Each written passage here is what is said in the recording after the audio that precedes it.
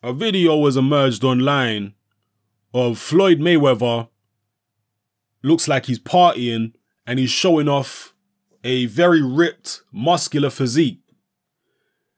Some people are saying that this arouses suspicion because he looks more muscular and more ripped at age 40 than he did at age 30.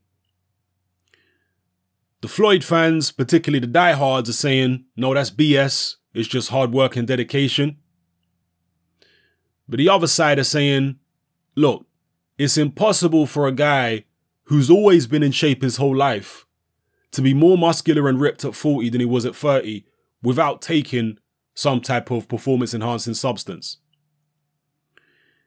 Here's my take on it. It is not impossible to be more ripped and more muscular at age 40 than you were at 30. But we're not talking about a guy here who wasn't in shape at 30. We're talking about a guy in Mayweather who's always been in shape. He's always been training hard. Now, once you reach your mid to late 20s, as a male, your testosterone levels drop year on year.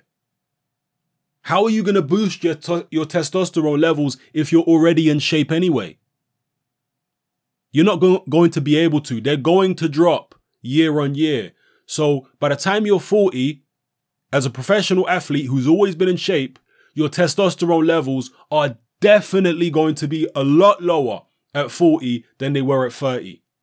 So people saying that Mayweather's physique looks suspicious are right to be suspicious because it's very unusual for a guy to be more muscular and more defined at 40 than he was at 30 when he's been in shape the whole time and he's been training hard the whole time. That is unusual. There's no getting around it. It don't mean necessarily that it's a sign of performance-enhancing drugs, but it's definitely cause to be suspicious. If you look at many fighters of the past, Sugar Ray Leonard, go have a look at Sugar Ray Leonard when he was 30 years old when he fought Marvin Hagler. Compare his physique then to when he was 40 or nearly 40 when he fought Hector Camacho. It's night and day. When he fought Camacho, he was nowhere near as ripped or muscular or defined as he was 10 years earlier when he fought Marvin Hagler. Go look at Lennox Lewis when he was 37 in his final fight against Klitschko. He was nowhere near as ripped as he was at 30 years old. Go look at any number of fighters and you'll see the same thing. The norm is for a fighter to be less ripped and less muscular at 40 than he was at 30. That's the norm, the overwhelming norm.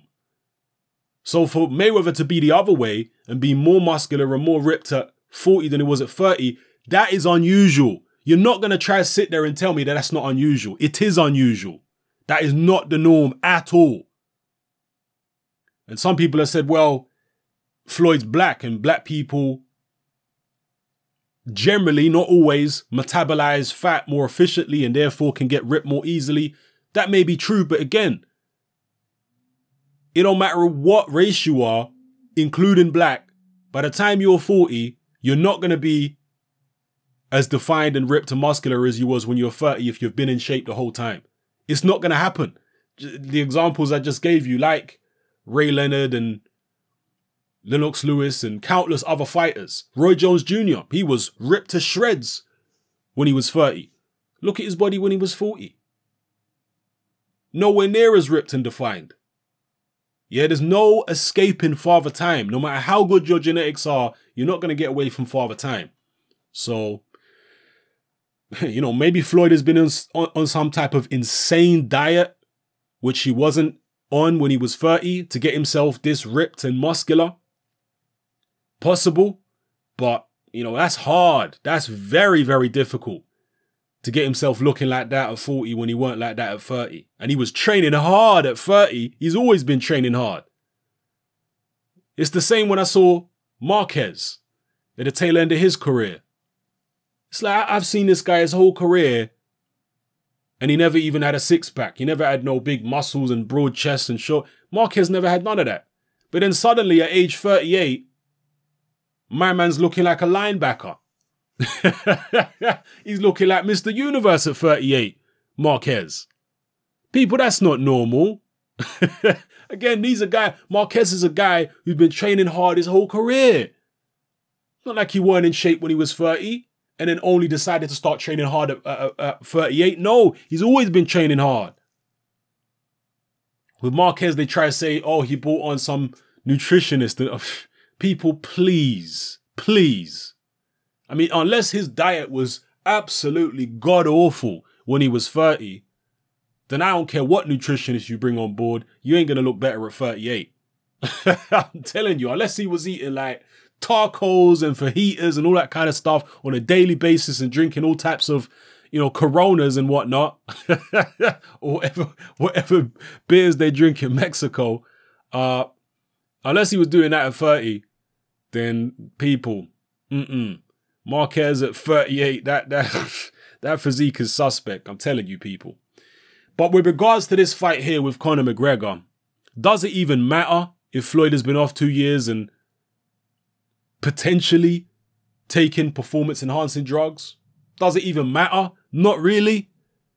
Not really. I mean, when he's not in competition, he was retired for 2 years or whatever. He can do whatever he wants. He can take whatever he wants during that time.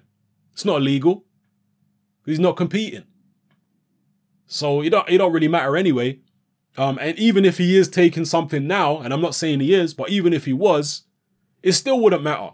Because with or without performance-enhancing drugs, he's still going to beat Conor McGregor. It's not going to make no difference. I'm telling you. And when it comes to McGregor himself and MMA, I mean, it's a wash with drugs. If anything, it seems to be even more prevalent in MMA than it is in boxing. There seems to be even more steroids and more drugs in MMA than there is in boxing. And there's a lot of it in boxing. Then again, you could say it's just a case of them being more efficient at catching people in MMA than they are in boxing. And, you know, I can understand that argument. But there's been a hell of a lot of people in MMA that got popped for steroids. I mean, look at flipping, what's his name? Brock Lesnar. People. Was anybody shocked when he got popped for steroids? I mean, come on, people. So those are my thoughts on Floyd Mayweather and his new physique. It's possible that it's natural. I'm not going to say it's impossible, but it's very unusual. There's no question about it. It is very unusual for a man to look like that at 40 when he didn't look like that at 30, and he's always been training hard the whole time. That is unusual. There's no getting around it. Yeah? Drop your comments in the comment section below. Let me know how you feel about it, people. It's happening about. And before I go, make sure you click the notification bell below this video. It should be next to the subscribe button. Make sure you click it to get alerts for all my future uploads. It's happening out.